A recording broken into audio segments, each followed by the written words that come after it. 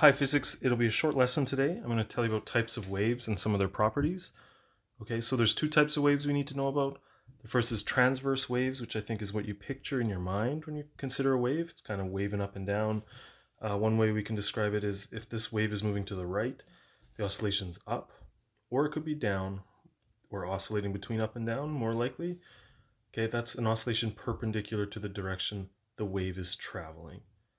Harder to draw, but I'm going to show you in a second. There's a longitudinal wave. That's with oscillations parallel to the direction of movement. Okay, so I've got a spring. I'm trying to frame it in the phone camera pretty nicely here. So the transverse wave looks like this. No big deal. One thing I want to do is displace the spring up, and watch what happens when it travels across the screen. You should notice it reflects down. So it goes up, reflects down. I'm going to try to get the spring nicely positioned here. I'll just put a couple more transverse waves through there. Okay, transverse wave. This is called a standing wave. We'll talk about that later. Hopefully you can hear me. The spring's pretty noisy. Okay, the longitudinal wave's harder to explain but easy to show. This is a longitudinal wave. Okay, so there's a compressed part of the spring and it travels back and forth. It's actually what sound waves are.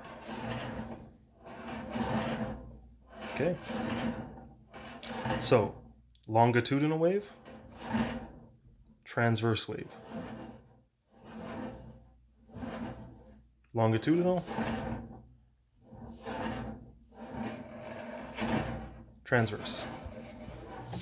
I like doing that.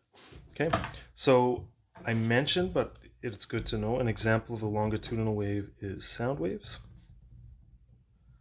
Okay, transverse waves, it's a little more complicated than just saying light is a transverse wave, but it's a good way of thinking about light.